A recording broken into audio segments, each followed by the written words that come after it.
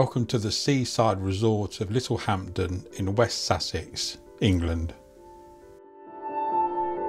This coastal town by the English Channel is approximately 60 miles from London.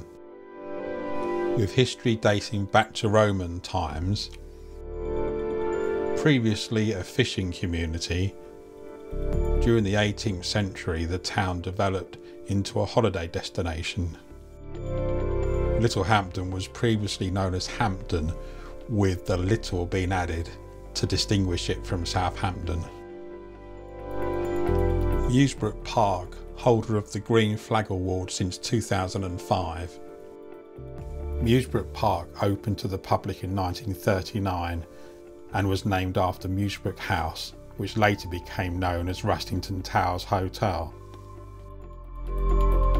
Musebrook Park has a picnic area, a playground, pedalo boat hire, and is the last stop on the Littlehampton Miniature Railway. There is also a cafe with an outdoor seating area. The park was originally part of Rustington, but later became part of Littlehampton when the border was moved. The boating lake has a sluice gate at the end nearest the sea, the other end of which can be seen on the beach when the tide is low. This is used to help maintain the level of the water.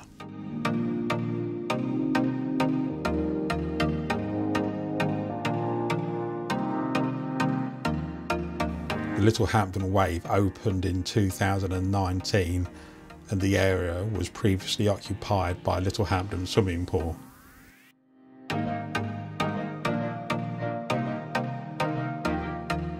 Musebrook House, the Tudor-style house, was built on the same land as the park in 1870. The house became a hotel called Rustington Towers in 1924, which burned down in 1935.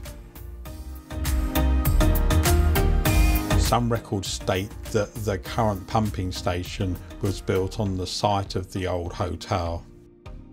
However, my own research shows that the actual location was probably where Ruby Gardens currently is, next to the miniature railway station and behind the new Littlehampton WWII.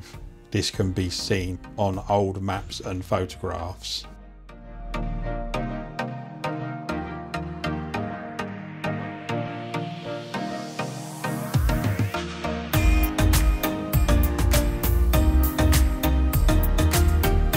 I believe that where the Littlehampton WWII is now and the car park in front of it used to be where the tennis courts for the hotel were.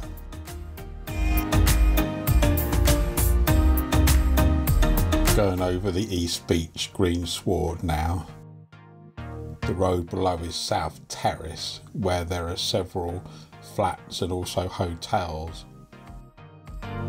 The circular burnt patch on the grass is where they have the yearly bonfire to celebrate Guy Fawkes Night.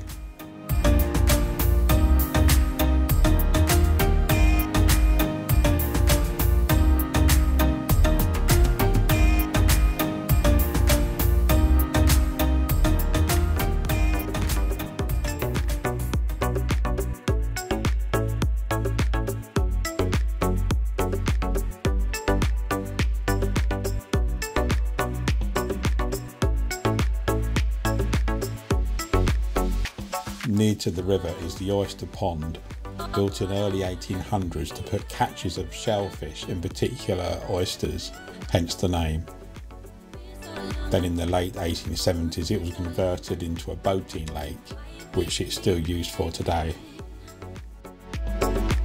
Also next to the river, towards the sea, is the Harbour Park Fun Park. And this is the location that the old windmill used to be. This windmill was a tower mill called Arran Mill, one of the largest built in the area, built in 1831 and then demolished in 1932.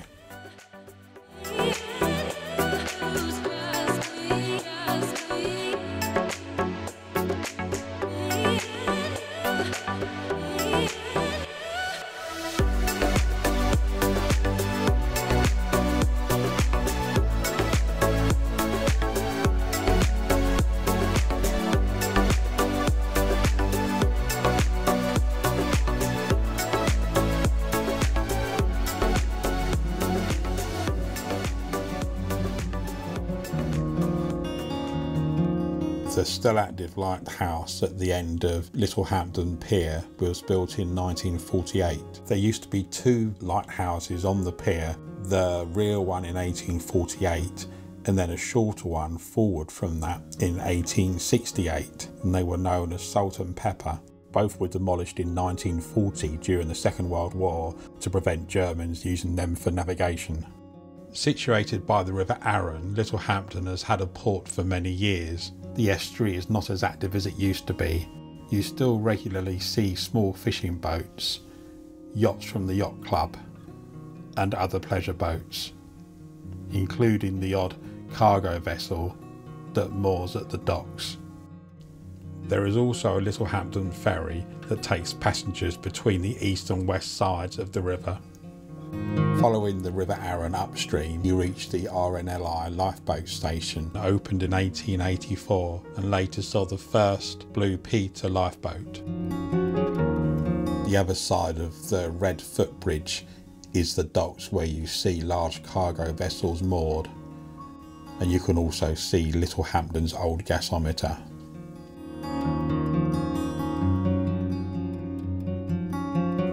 On the west side of the river is Littlehampton Golf Course.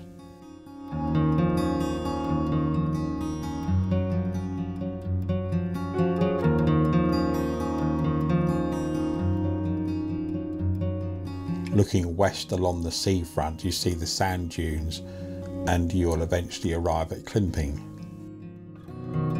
There is so much more history to the area, and I may get to that another day. I hope you enjoyed this. Please give me a like and subscribe and make a comment. Thank you.